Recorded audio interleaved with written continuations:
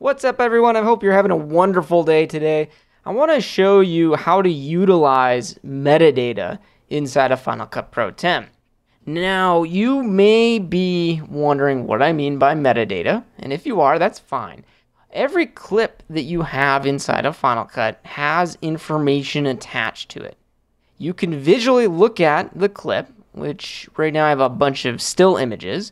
So if we look at this still image here of the brushes, the makeup brushes, we can see that clip and we know what the contents of it is just visually looking at it. But there's a lot of other information attached to this clip. For example, if I look at the inspector, I can see that this image is called blur-brushes-close-up. I can click the little eye that's here in the inspector to get more information about that clip. So now I'm seeing the resolution of this picture. I can see when it was last modified, and I can get information based on the camera name and some other metadata here. Most of these fields are empty for this still image, because it's one I just downloaded off of the internet, so there's not too much information attached to it. But we do see a lot of extra data that you can't get just by visually looking at the picture. So that metadata is there. You just have to utilize it to organize clips and whatever else you want to do with it. So let me show you how to see some more of that information. I'm going to hide the inspector on the right just by clicking this button, or you can use the shortcut Command 4. And I'm also going to hide the timeline, which you can use Control Command 2 to hide the timeline. I'm then going to go over to the left column here and click the button all the way on the left to hide the library sidebar. And I'm going to resize the viewer just by dragging the middle. I'm going to resize that over to the right. By doing this, I'm just maximizing the amount of space on the left column here for all of the information here that's in the browser, just so we can see so much more of it. So what we're seeing right now is the film strip view of all of the content here. So it's just a bunch of pictures. If I scroll through, you're just seeing all of the images. I can go up to the top right to the appearance menu and change the size of all of those images. And I can zoom in. If there's video clips in here, I can zoom in or zoom out of them by dragging this second slider. So if I go up towards the, towards the bottom, I think I have some video clips in here. Yeah, like these are the ones from the run, the hiking run that we're going down. So if I'm zooming into it, say I go to 1 minute, it's zooming into those clips and we can see a lot more specifics for each of them here. So that's the film strip view, just kind of an overview of it. You can group clips and sort them, but there's not too much data available for us. So if we wanted a little bit more data, I can go up to the view menu here. And if we go down to browser, we see some options that we can check off. So I can enable, say, waveforms. I can see the used media ranges and some skimmer info. Skimmer info is kind of cool. If I click that, when I skim across or drag the mouse across a clip, that skimming shows us information about the clip. So I can see things like keywords, say on the cat pictures here. I know that not only is it a cat because I added the cat keyword, but this is Colby, so I can see the Colby keyword is there as well. Same thing, these are outside or outdoor clips, so I see that information. Here, this shot has people in it, so we see the two-person and wide shot show up there because they were automatically grouped into those. So that's one way to see some metadata, but really what this video is and what I want to show you in this one is the list view and how to utilize the list view.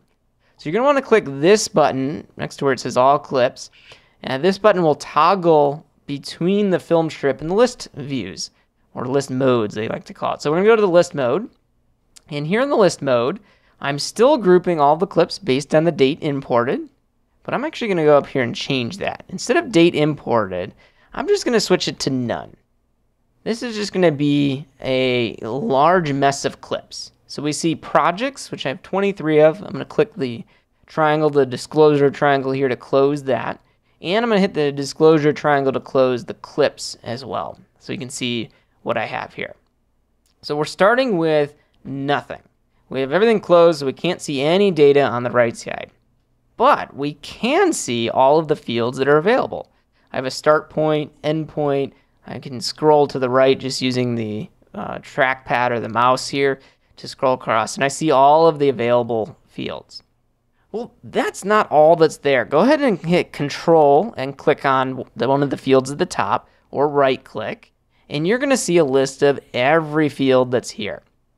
And all the ones that have check marks are the ones that are currently there, but things like real, scene, file type, date imported, all of these are not in that column at the top. So what I can do is hit Show All Columns, and that'll go and enable all of them. Now if I scroll to the right, now you are seeing a lot more information. We're seeing the scene, the shot, the media start and end date, all of these additional fields here. So if we wanted to use them, I can open up the clips, and now if I scroll to the right, we're seeing all of those additional fields. Some of them, like the multicam clips that I was using for the hike, we can see the camera name in the reel because we set up that as multicam clips. If you watch some of the other tutorials, you'll see that. We've also added here frame size, so we can see the various frame size, frame rates, a lot of data that can be very useful, especially if you're working in an environment where you're switching between all of those formats and those sizes. It can be helpful to know what you're working with and what you're grabbing before you bring it down on a timeline, and without having to open up the inspector to get this information. So a lot of data there. You can, on your own, go through and see all the data and the information that's there. Many of these fields are editable. Things like the 360 modes, you can go in and make changes to these on the fly here in these fields that are there, which is nice. What else? I guess the other fields that are here with things like camera angle and notes, they're not drop-down menus, but you can just double-click on them, and you'll go in to be able to edit those. Things like adding notes or camera angles, you can go in and do that. The other thing that I really like about the list view is if you hit the little triangles, the disclosure triangles next to either the clips or any of the pieces of media that are here, you're going to see additional sections of these clips. So this one is this outdoor clip that was a bad clip, so I rejected it, so I can see that it's rejected. And I also see where I added a keyword to the entire clip to mark everything is outside. And these little markings, you can actually click on them and rename them. So I'm being able to make changes to what's here is really nice. The keyword you can't make a change to because that's the keyword, but these rejected sections, I could definitely do that. Rejected, I wouldn't do that with. Usually if I reject it, I don't care about those sections. But if there's a clip, let's see what I got here. Let's use this clip as an example. So actually this one, there's nothing going on, so I'm actually going to reject that. Let me go to a longer one where we can actually have an example. Yeah. Let's see what we got here. Let's use this one. So this one, we're at a farm here, and I do this pan from the sky, and I pan across to the chickens, and I notice that my shadow is in the shot, which we can see there. So I adjust everything, I readjust, and then I go up and I do the pan again without the shadow there, just to get that out of there. So this second part is really the favorite. So I'm going to click and drag across that part, and I'm going to press the F key to mark that as a favorite. I'm going to reject the first shot because I didn't like it, so we'll take that part and hit delete to reject it. So by doing that, let me scroll up here so it's at the top. This image 0993, now if I hit the disclosure triangle, I can see we have a rejected portion and a favorite portion at the end. So I can rename this favorite portion, and I'll just call it a pan, that's fine. Kind of a pan tilt thing. But I can rename that favorite section.